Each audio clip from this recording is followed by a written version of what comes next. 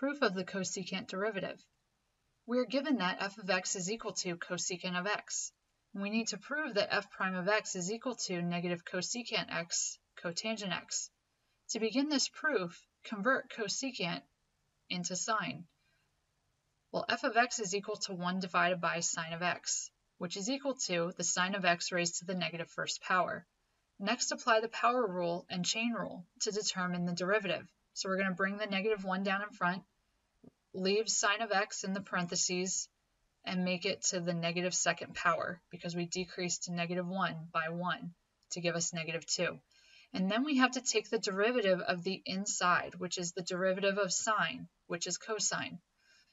The derivative then simplifies to negative cosine of x divided by sine squared of x, which can be rewritten as two separate fractions being multiplied together.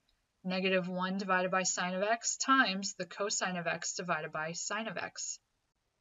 The last step is to convert the rational trigonometric expressions into their equivalents.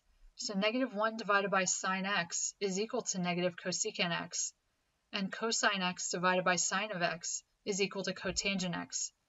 This proves that the derivative with respect to x of cosecant x is equal to negative cosecant x cotangent x.